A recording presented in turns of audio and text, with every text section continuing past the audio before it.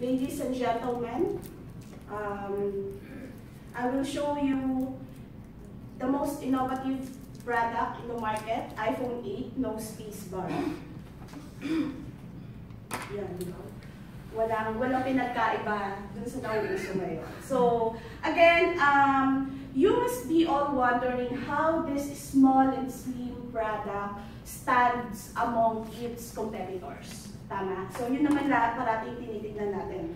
But, well, some regular phones are made with just ordinary glass screen.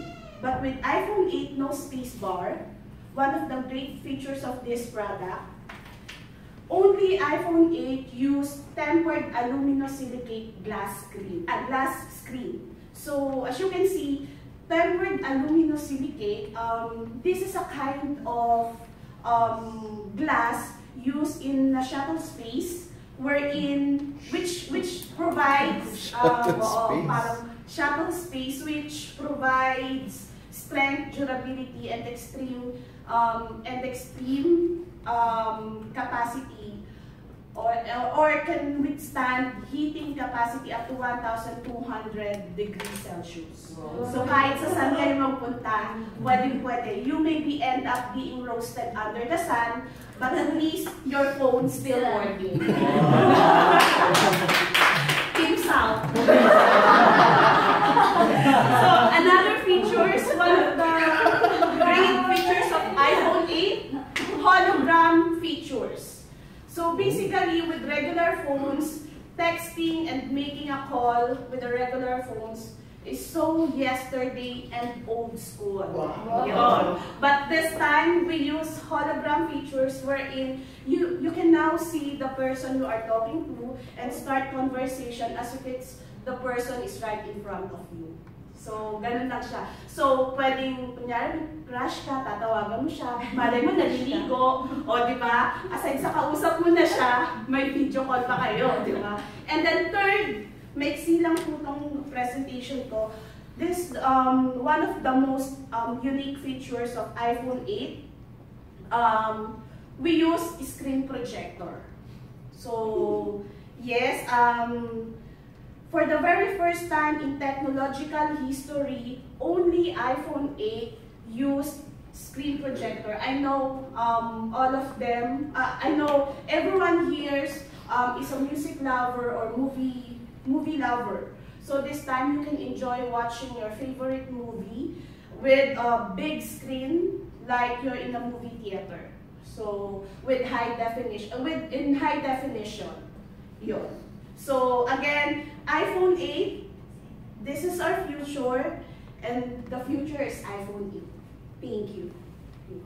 Questions? Question. What do you mean no space bar? Di ba sir, wait, may kodigo ako.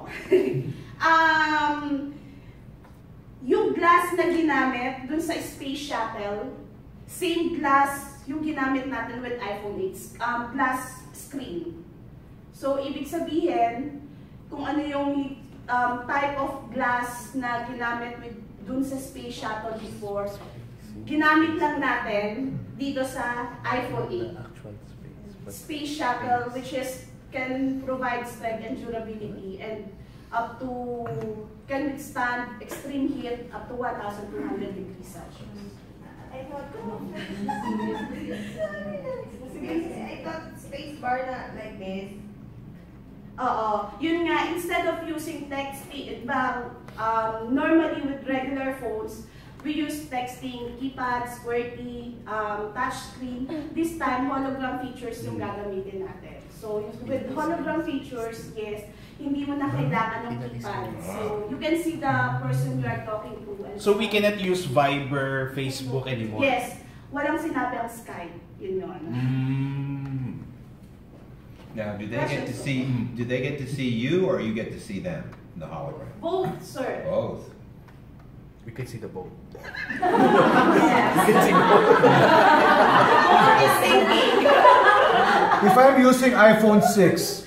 iPhone 6, yes, sir. Yes, and then you're using iPhone 8. Can we communicate using the hologram? Kasi, yes, sir, yes.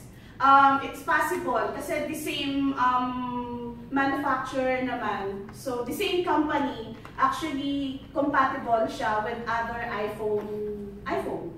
But if I'm using Samsung, With Apple lang. oh, so it's limited to Apple. Yes. It's a high-end phone.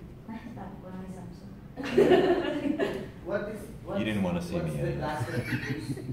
And I should have told him what to see. Silicon. Tempered aluminosilicate. Is it bulletproof? Bulletproof, no.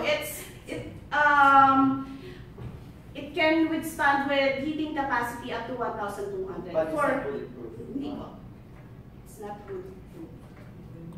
Last two questions. How much? How much? Very affordable. Like iPhone, other iPhone, it will range from 45 to 50,000. But with this product, only 15 to 20,000. Cheaper. Is it readily available in the market? Yes, sir. It's out in the market. Nepa-Q-Mart, farmers. In CRT, available. Made in China. Okay, thank you very much. And you get to be home again.